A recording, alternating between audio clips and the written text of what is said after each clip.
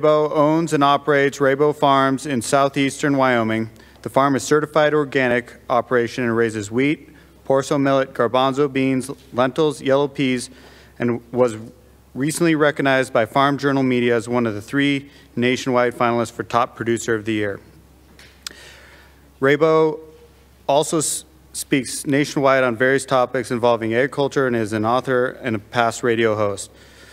He's a graduate from University of Wyoming and resides in his farm near Albine, Wyoming with his wife and 3 sons. Can please everyone give me a round of applause, help Ron come in.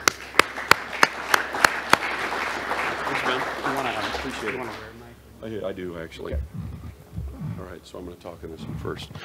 All right, how's everyone doing? Okay, we got 2 or 3 that are pretty happy. You guys got a free meal. How good is that? Right? All right, so here's what we're going to do. I'm going to, I think we've got a mic here, so I'm going to switch around some microphones, and the lovely ladies here from Hinrich's Trading Company are going to help me. And first of all, I just wanted to say that Phil, you put on a great event. You have wonderful people that work for you, and I think that they all deserve a round of applause for the great job they have done this evening. Okay. All right, so I'm going to see if I can try to make this crazy thing work. So, my guy back there, Jeff, said that this thing is pretty sensitive. I think he was right about that.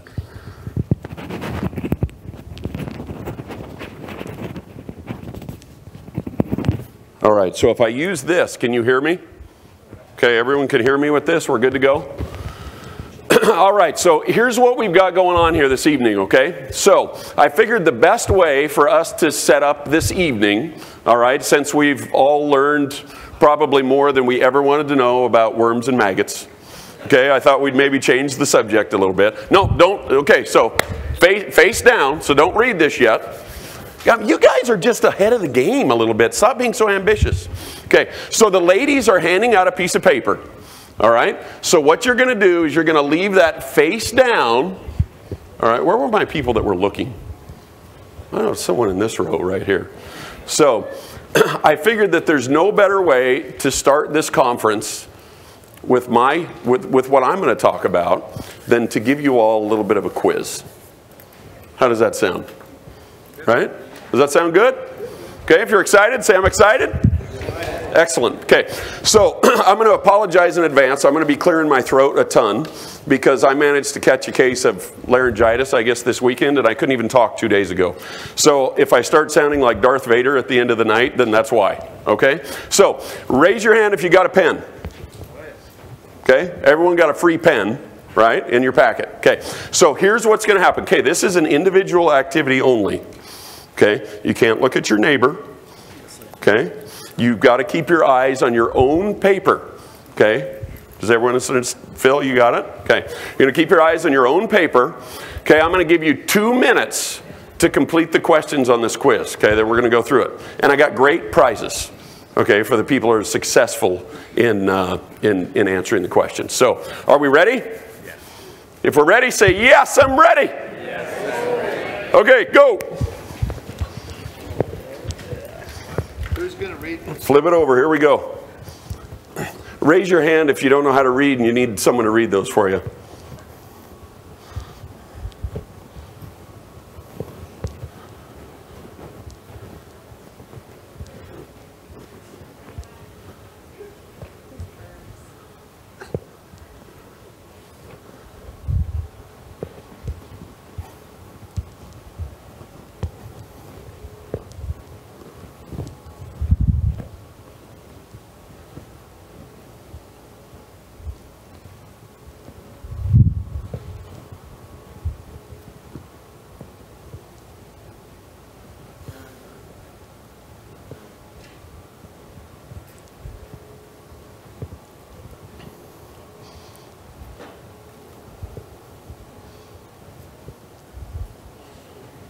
All right, we're about the halfway mark.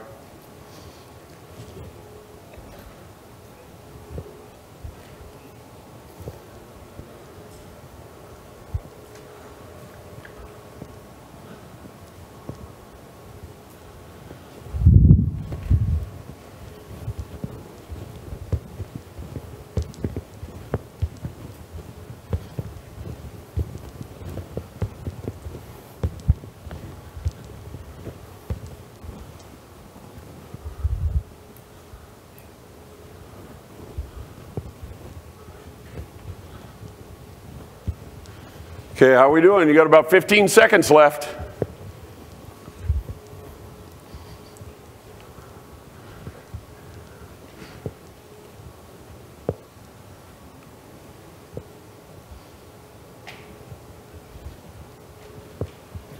You all are you're a little bit more sharper than the average crew. Which isn't saying much. That's true. All right. Okay, put the pens down. All right, how do we do? We do pretty good? Everyone's feeling better about themselves? Okay, well, I'm about ready to make you feel better. Okay, so it's all going to be fine. So, all right, let's see here. Let's see what the first question is. All right, first question. Okay, we're going to go with, okay, on which side of a cup is it best to have the handle? And don't just shout out the answer. You got to raise your hand if you think you know the answer. And what's your name? Bob. Right. Everyone's name's going to be Bob tonight. I get it. I see how this game is played. Mm-hmm. Okay, Bob. On what side? Right. On the right. Because how many in here are right-handed? Yeah. So how many people said right? Okay. My son's left-handed, so how many people said left? Yeah, right? Well, you're both wrong. It doesn't matter? It's actually the outside. Because on a cylinder, there is no side. There's only an inside and an outside. Okay? All right, well, let's see if number 2 is a little bit better for you. Okay. Where do the biggest potatoes grow? This ought to be obvious. Bob, what's your answer? Idaho. Idaho. Duh, right? I mean, we're right here. Who said Idaho? Yeah, see, all chickens now. No one wants to raise their hand. Actually, the answer is in the ground. That's where the biggest potatoes grow. Okay? All right. Number 3. Oh, yeah, everyone gets this one. Okay, what living thing has only 1 foot? What living thing is only 1 foot? Someone's going to say it. I know they are. Just, okay, raise your hand. What is it?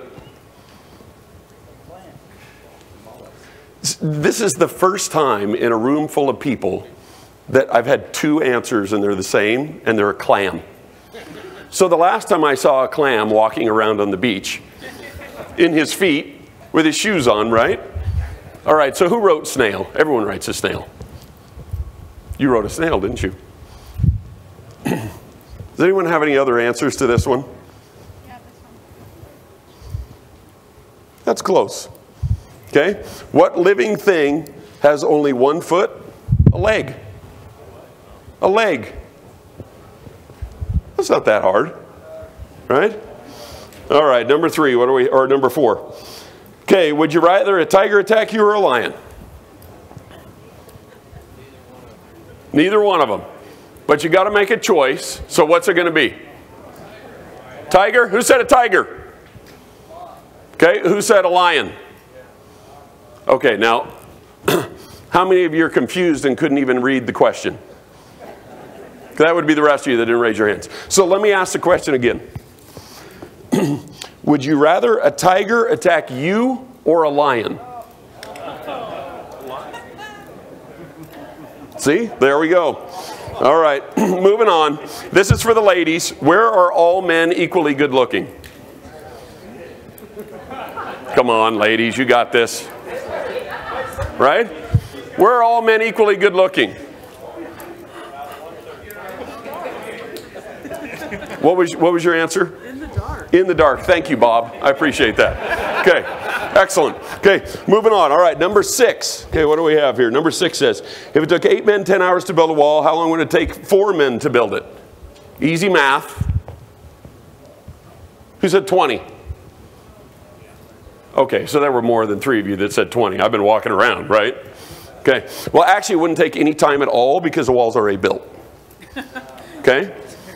All right. Man, who has 100% so far? thought I was in a room full of a bunch of farmers. You guys ought to be smarter than that. Okay, which would you prefer to have, an old $10 bill or a new one? A new one. You got that right. Who said a new one? Who said an old one? Let me ask the question again. Which would you prefer to have, an old $10 bill or a new one? Ah, of course. For goodness sakes. All right. Okay, so if you had 3 apples and 4 oranges in one hand and 4 apples and 3 oranges in the other hand, what would you have? Big hands. This is obvious. Big hands. Yeah, you just have big hands. That's all. Okay, that one's really easy. Even the people in Washington and Idaho can answer that one. Okay, how can a man go 8 days without sleep? By not sleeping. By not sleeping. True. How can a man go 8 days without sleep? Do we know? No, we don't know? For real? Well, he sleeps at night. It's not that hard, right? All right, what do we got here? Okay, last question. Divide 20 by half and add 10. What's the answer? Do we know what it is? Who said 20? Oh, there's more than 2 of you that said 20. Who said 50? 50 is correct. Because taking 20 and dividing it by half is the same thing as timesing it times 2, because you're dividing it by 0.5. Okay? All right, so how many 100%ers? Do I have any 100%ers? Well, I've got a prize over here. Believe it or not, it's going to go to Bob.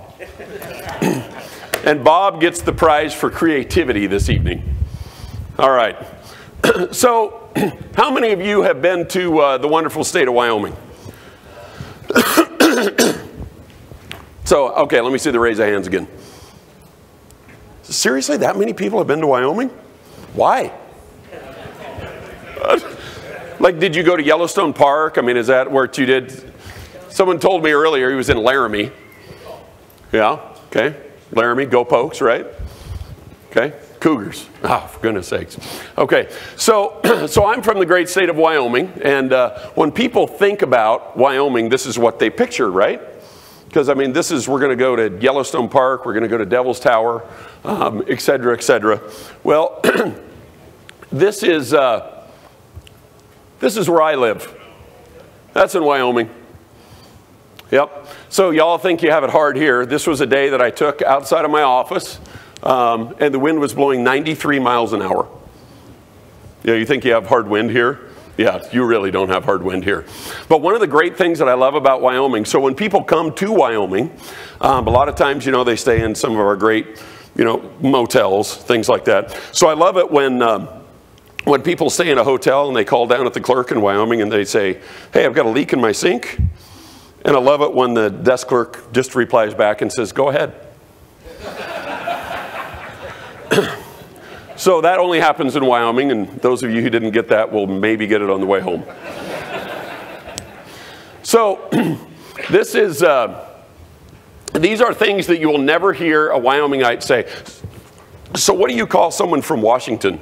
Is it a Washingtonian? Man, I'm glad I'm from Wyoming because I can't even say that word. Okay, so things you'll never hear a Wyomingite say. I'll take Shakespeare for 1,000, Alex. It's not going to happen. You can't feed that to the dog. All right, now things that you will hear a Wyomingite say, mostly because I'm the one who invented these two.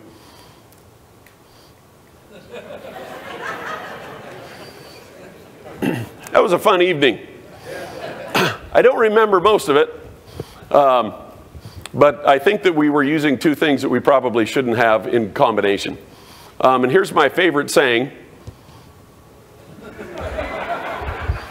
That's one I love the most. They all have a purpose, I mean, every animal serves a purpose, right? And some of those purposes are just targets, and that's okay. So So a little bit of history about Wyoming. So those of you who have been to Wyoming know that it's really just like, it's part of the old Wild West, right? So my grandfather saved all kinds of newspaper clippings. And so since his passing, I've been going through all of these totes and things like that he has. And one of the things that I really loved was this article that I found that he saved from some random newspaper. It's about the 2-bar-70 relates story of rowdy days in Cheyenne in 1867. So I won't read you the whole thing, but the bottom of this says, every nation on the globe was represented, and the principal pastime was gambling, drinking barbed wire lightning, which I have no idea what that is, and shooting, probably cats. So Cheyenne had 6,000 inhabitants, and the rougher element were stealing anything from anybody. Daily and nightly amusements were knockdowns and robberies. The more respectable residents got tired of these depredations on property and life and formed a vigilance committee. So Judge Lynch held court from which there were neither appeals nor stays in execution. No gallows was erected because telegraph poles in the Crow Creek Bridge were easy of access. Right? So if we don't, yeah, exactly. It's a Wild West, right? So if we don't like the way you behave, then it's all good. We'll just hang you. Okay, unless you're a cat, and then we'll just shoot you. So then that's fine too. So incidentally, my roots actually go pretty deep in Wyoming. So my great-great-grandparents migrated from the Midwest, which I still don't understand. Why would you go to Wyoming if you live in the Midwest? Right? If you're in Iowa and Illinois, why the hell would you go to Wyoming? But they did. So they, I'm presuming that they hopped on a covered wagon or whatnot, and they went to Cheyenne. And my great-great-grandfather was a stonemason, and he helped build the Capitol building and this building, which is the original Union Pacific train depot, which still stands in Cheyenne.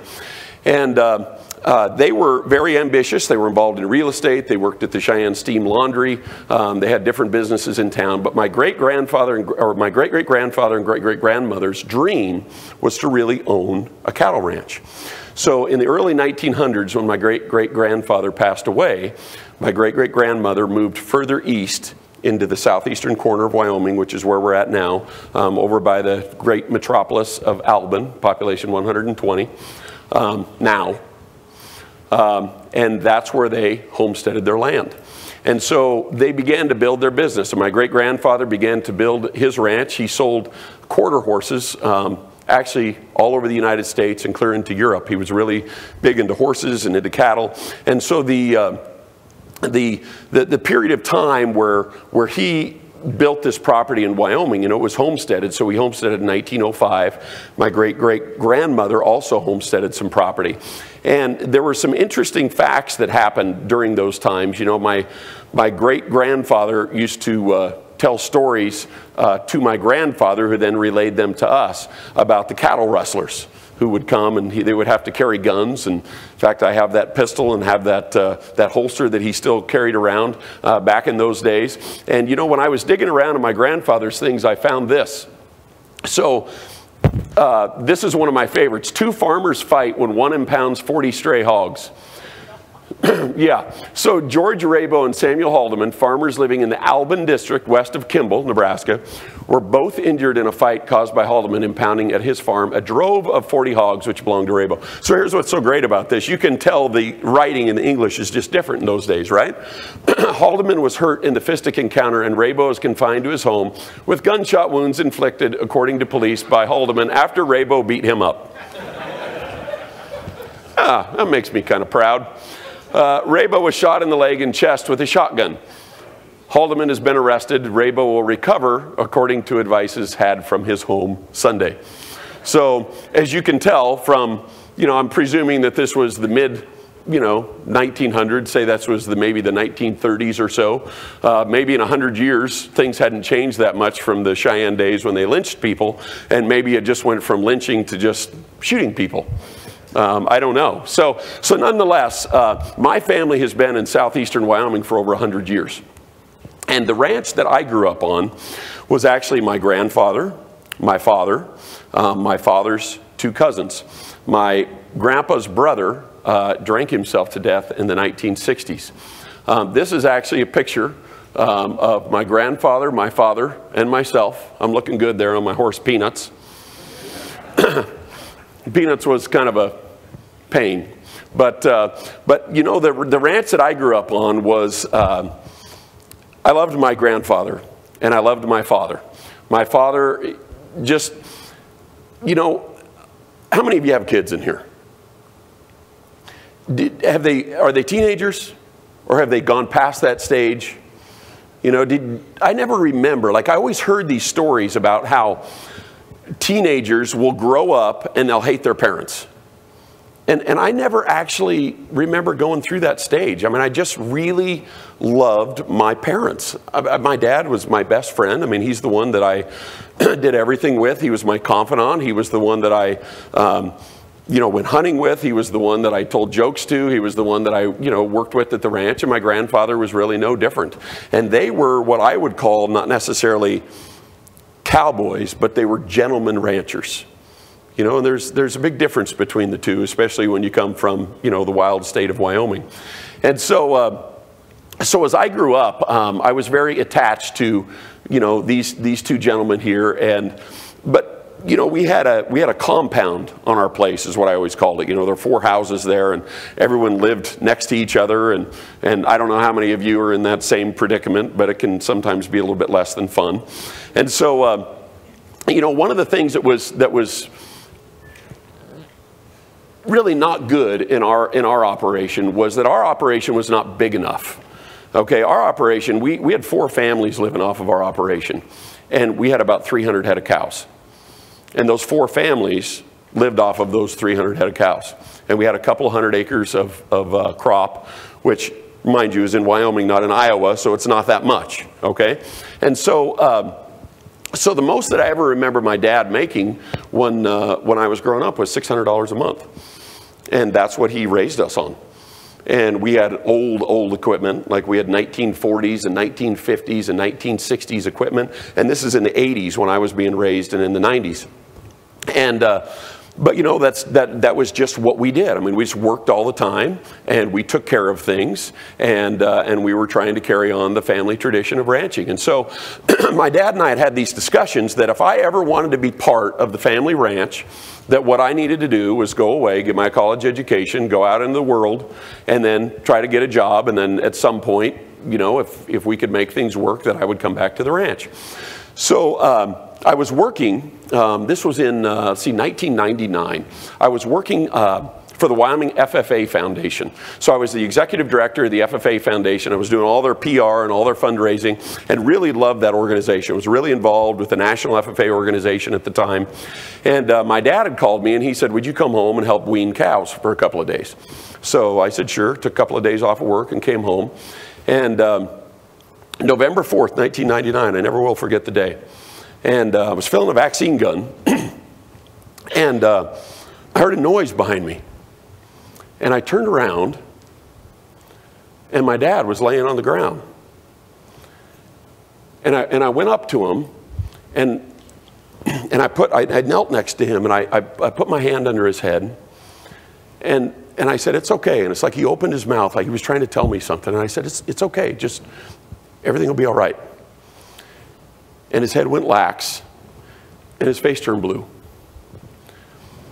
And his cousin and I drug him out of the alleyway, and we gave CPR on my dad. And I never will forget the moment that I was doing chest compressions on my father. And I was 26 years old, and I really didn't know where I wanted to go with my life. I really didn't know what I wanted to do, what I wanted to be when I grew up. And it's like all these dreams of the things that he and I had talked about in life, it's like they disappeared. And the ambulance came, and we were still doing CPR, and then they started. And I remember one moment that both of the paramedics just looked at me, and I was screaming at them, and I just said, you gotta try to do something. And we loaded them in the ambulance, and that night was the absolute longest night of my entire life.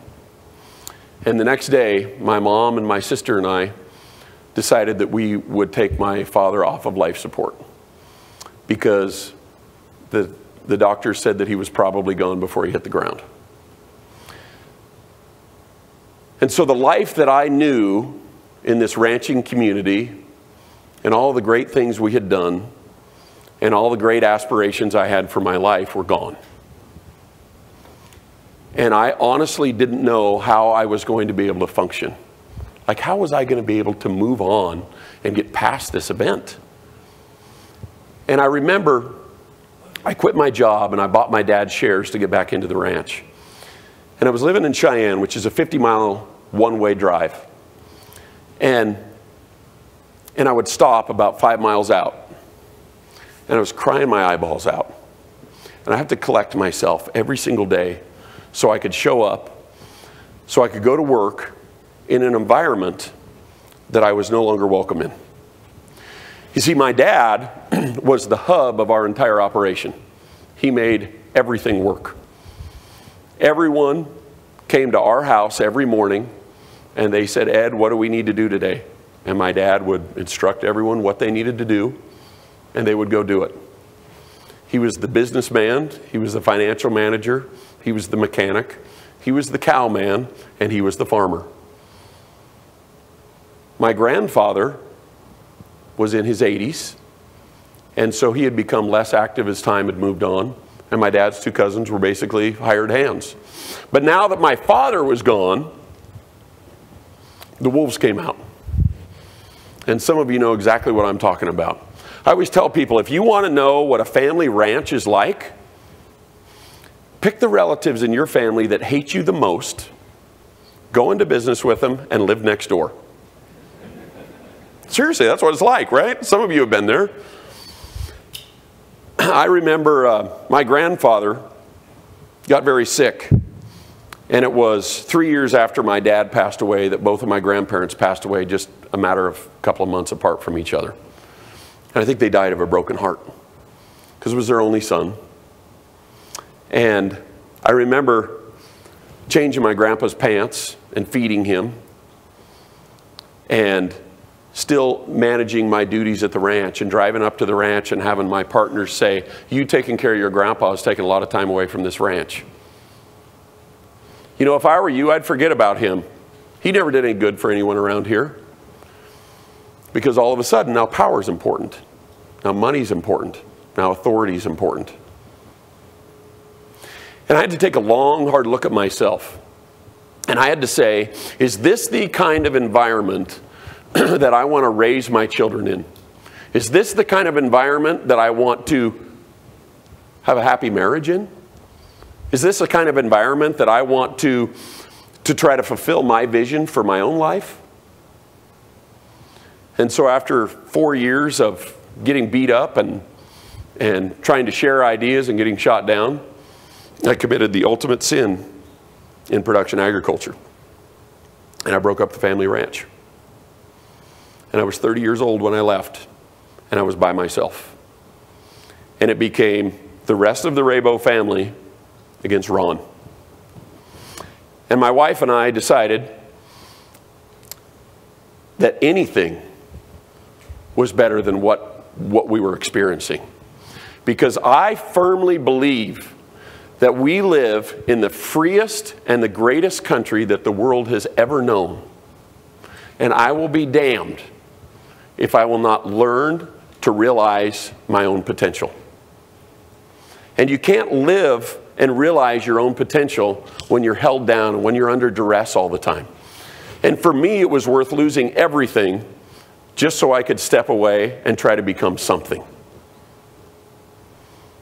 And it was a tough decision because my dad passed away out of order according to our operating agreements. So if I left, I was going to lose a big portion of what I would get to keep if I just stayed. And I left anyway. And so my wife and I struggled for 4 more years after that. And we had spent almost everything that we had. And we had old equipment that was about ready to go. And I remember listening to a guy in our local cafe, and he said, he's an older gentleman, and he said, man, if I just have one tractor breakdown, I'll go broke. And I thought, man, that's me. So my wife and I talked about it, and I said, well, I'll just go back to school. I'll get my teaching degree. So I enrolled in Chadron State College and started on my teaching degree. And I took 2 months of courses, and I said, dear God, if I have to talk about my feelings one more time, someone's going to die. So I decided that that was not like the best path for me. So we took a long, hard look at our business, and we said, you know what, if we're going to own a business, and we're going to be farmers, which we didn't know how to do because I was a cowman, we're going to have to think outside the box. So what we did is we looked at all of our assets. We looked at our business not as a lifestyle, not as an heirloom, but we looked at our business as a business. For the first time in Rabou history, we looked at it as a business. And we sold almost 90% of everything that we owned. And we started over. And we started over with equipment and facilities and storage facilities and our home and our land. And we've done that over the last 10 years. This is our place. When we started, that was where my grandparents lived for 62 years. And those outlying buildings that you see, the one on the right was not even attached to the footers anymore, the walls. And so you could watch it blow in the Wyoming wind. And so over the last 10 years, we built our farm. We discovered the organic industry. And it's a niche industry. You see, we're really on the fringe of being able to make it in production agriculture where I live. We get 14 inches of rain a year. Most of that comes from October through March when we don't need it. And most of it comes sideways, okay? And we farm at 5,300 feet elevation in addition.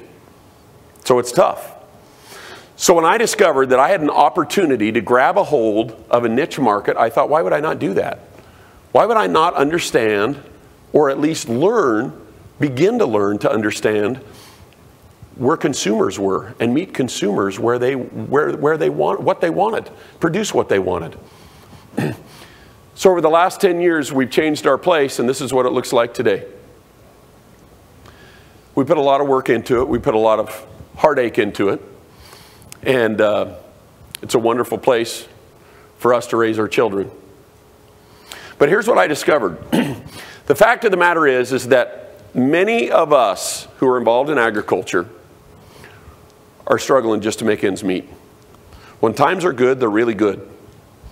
But when times are bad and the value of crops is not there, the value of cattle is not there, and the price of our inputs is going sky high, it's really tough to make ends meet. And I discovered that for myself, that it's really hard to focus on getting better, and it's really hard to focus on improving yourself, your operation, and your land if all you're doing is wallowing in an economic struggle all the time. And along came my discovery of these two words: relationships matter. So a few years back, I decided that instead of just only growing wheat, we should try some other crops, because the organic standards are that we have to use, different rotating crops. And I thought, well, we need to see if we can improve our soil structure. We need to see if we can diversify what we're doing, see if we can develop a little bit more revenue on our place. And so we began to look into this chickpea thing. And so I'm like going to confess my ignoramus side here. I didn't even know what a chickpea was. I thought, are those gross beans that are in a salad bar that no one eats? Right? Yeah, that's what they are, right? So a buddy of mine said, you need to call this Phil Hinrichs guy. So I called him up and I said, I'm thinking about growing chickpeas. And he talked my ear off. And I hung up the phone and I thought, who is this clown? Seriously, who is this guy trying to convince me to grow chickpeas in Wyoming, right, on the high desert? And so I was dumb. So I decided that, well, I'll try it. So Phil sent me a contract. And he said, I'm going to send you some seed. And I said, okay, this is how many acres I'm going to plant.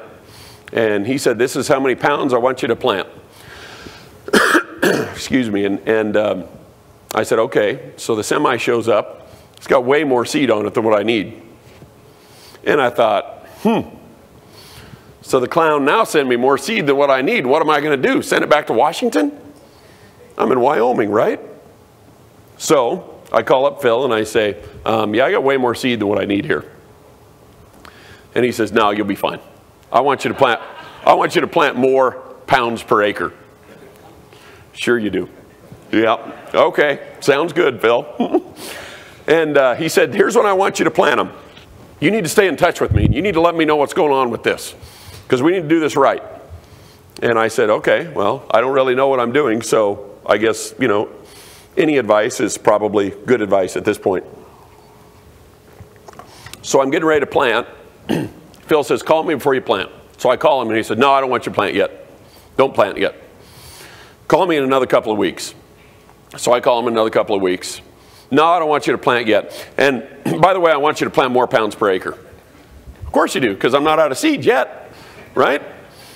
So anyway, it finally comes down to it. We finally get to planting our garbanzos in June. And all my neighbors planted theirs at the beginning of April, right? And I didn't think the chickpeas came up very good. Phil sent his crop consultant out. We looked at them. And then pretty soon, one day, this red Dodge Charger shows up in my yard. And it's Phil. The bright green cap for me with HTC on it. And we talked chickpeas. He said, no, you need to let me know. Your chickpeas look really good. You need to let me know when you're going to harvest them. So I call him up.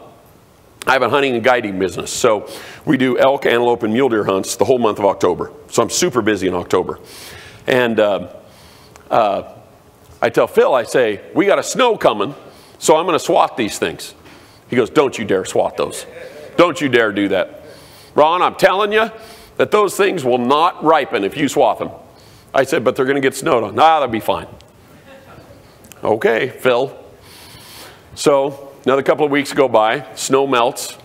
I send him pictures. He says, no, there's too much green in them. I said, well, we got another snow coming. Nah, that'll be fine. So another couple of weeks goes by. I sent him another picture and he said, yeah, you could probably go in and harvest them. So we go in and harvest them. Guess who raised the best garbanzo crop that Laramie County's ever seen?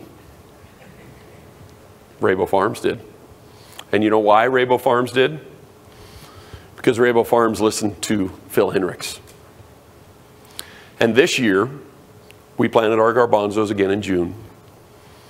And all the conventional farmers were coming to my place and asking me, how can we raise clean, weedless, organic garbanzo fields? And my answer is, Phil's the man. He knows what he's doing. Relationships matter. You see, in turbulent times that we have in agriculture frequently, relationships are everything. Communication is everything. And you know why it's everything? Because effective communication and good, solid relationships build trust. And when times are tough, the only thing that you have as a producer is to trust the people that you work with. See, I think that we're making a huge mistake in production agriculture. The huge mistake that I think that we're making is that we are all so fiercely independent that we refuse to work together. You see, everywhere I go and talk about the organic industry, I always have some conventional farmer telling me why that's not a sustainable model for agriculture. Why does it matter? I don't care if you're a conventional farmer. Maybe it's not sustainable for you to spray all the time. I don't know. Do we really need to have those discussions? Or do we need to have the discussions of, hey, we're all involved in production agriculture and it's tough. How do we get better at understanding where the processors are coming from, where the distributors are coming from, where the retailers are coming from, and how about we all combine our efforts together and get on the same page and share the same message instead of being so divided all the time? We've got a powerful industry. We feed every living creature on this planet gets fed by a farmer or a rancher. They get fed by someone who's involved in production agriculture. That's a massive responsibility. We've been given this gift to take care of creation on this earth. And we're too busy worried about the little tiny boxes that we live in to even communicate with each other. I love this quote. Everyone thinks of changing the world, but no one thinks of changing himself. Here's why that resonates with me. You ever had the partners or the relatives say, yeah, we need to do this, but you know, here's why we can't. I'm too old, I'm too young, I don't have enough money, we don't have the right ground, we don't get enough rain. You know, there's lots of excuses out there. But until you actually do something, until you actually do it for yourself, until you actually put something in action, nothing happens. Because I always tell my kids that people will do what they want to do, but only if they want to do it bad enough. And people will have an opinion about anything until it affects them. And you notice how those opinions change as soon as it begins to affect them. This is no news. Agriculture is changing. There's no question about it. We are in a changing world. Do I like it? Not really. Do you like it? Probably not. Because as human beings, we get comfortable, right? We like to have our place. We like to, I would have preferred to not leave the family ranch. I would have preferred that everything stay together. But that's not the way it works. Sometimes these things don't go into perpetuity. The people who are going to survive in our industry will be the ones who are the most adaptive to change, whether you like it or not. It's just a reality. So you can buck that all you want to, but the reality is that unless you embrace it and learn to try to utilize it to your advantage, you're always going to be fighting it. This is interesting. We live in a society, think about this. We live in a society where people will no longer, ever, not have an answer to a question. And here's what that means to us in agriculture. It means that consumers are more educated than they have ever been. And you may be saying to yourself, yeah, but they're getting their news from the internet.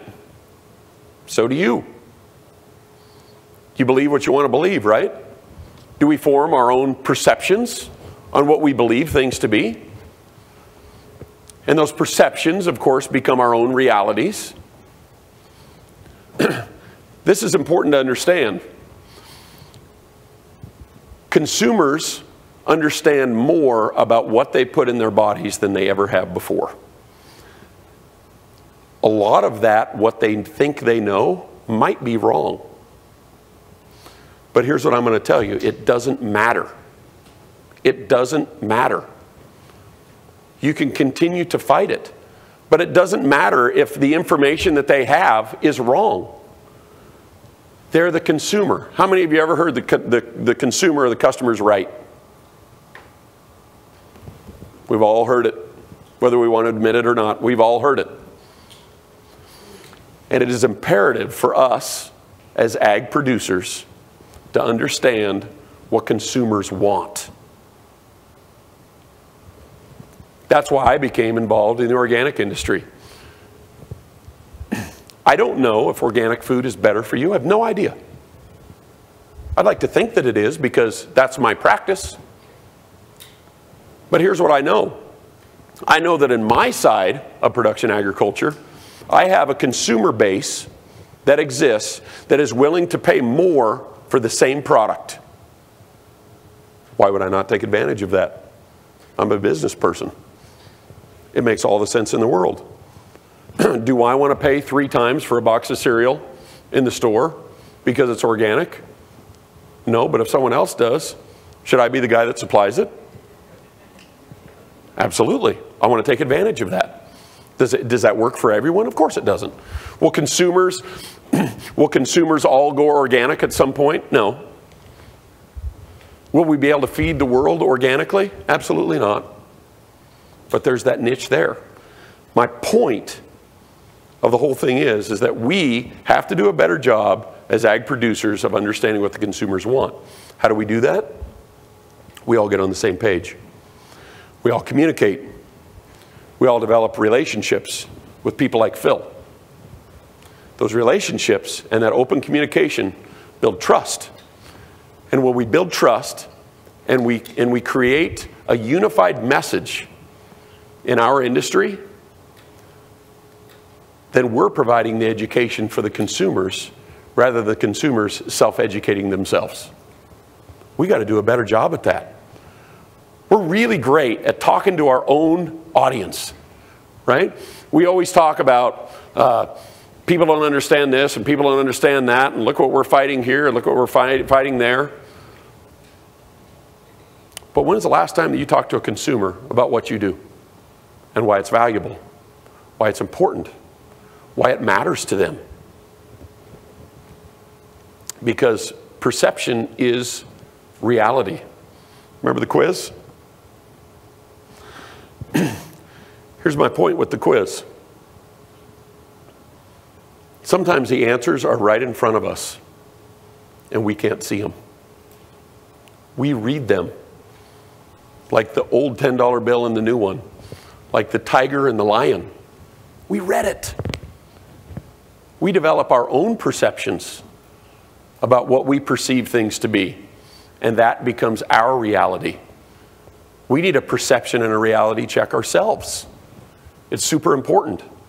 The answers sometimes are right in front of us, but we're so busy trying to overcomplicate things all the time that we forget that a lot of times the solutions are in the room where we are. That the answers are more simple than we think they are. So remember the picture I showed you of my fields blowing? A half a mile past those fields, this is what my farm really looks like. Does that change your perception of where I live?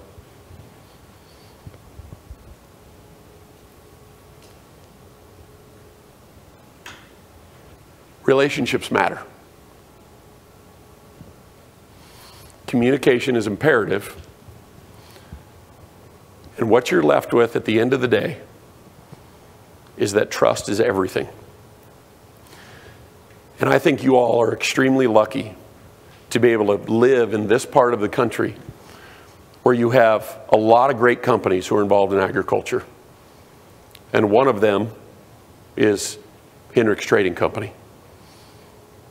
Someone that understands you as producers. They understand that Phil understood when he came to my farm and when he was trying to help me and when I thought he was just clowning around. Little did I know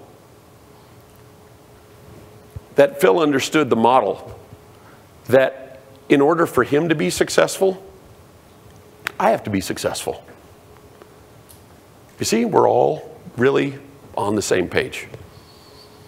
And we need to get behind that. So, thanks for your time. I appreciate it. Thanks for having me. Thank you.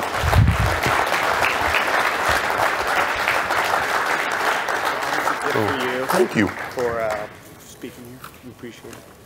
Thank you. Wow, that's great. Thank you guys very much. I got a present and it's heavy. So I'm thinking it might be gold or something like that, right? Maybe a bag of chickpeas.